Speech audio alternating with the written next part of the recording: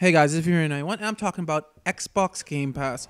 Now, Xbox Game Pass kind of came, I'm not going to say out of nowhere, but I guess I just didn't expect it to be as good as it was. Xbox Game Pass doesn't just have a bunch of old games on it that you may say, hey, let me play this game because I missed it when it was new or something like that. Yes, it does have those, but it also has brand new games like The Outer Worlds, which isn't even a Microsoft IP, just came out on day one on Xbox Game Pass. And how they're doing Xbox Game Pass right now, it's just working very well. It's basically like the Netflix of gaming, except it's not streaming. You're actually having to download these games. Now, Xbox Game Pass, as Xbox goes into Xbox Series X, they have to really pull it off well, I believe, because I think that will really have a big impact on the console wars in general. What I mean by that is that unless PlayStation comes up with something that will rival Xbox Game Pass, I really think the Xbox Series X can use that as a huge advantage over the PS5.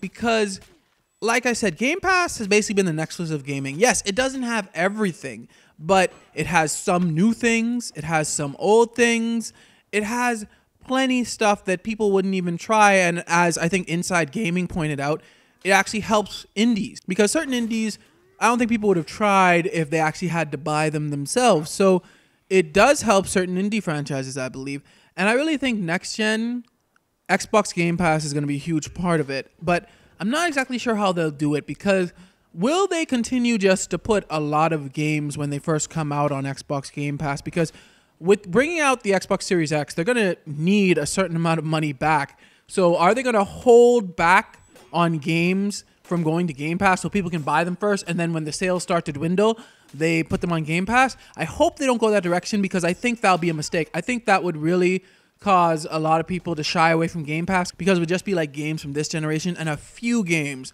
from the Xbox Series X generation and whatnot.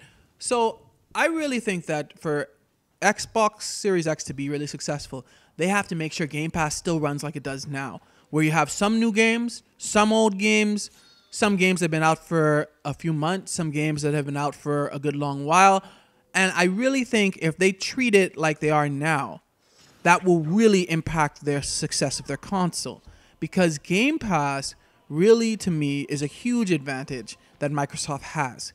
And I do believe that eventually PS5 will have to come up with something that rivals it. But what do you guys think? How important will Game Pass be to the Xbox Series X's success? Let me know in the comments below. Thanks for watching, like, and subscribe, and God bless you all.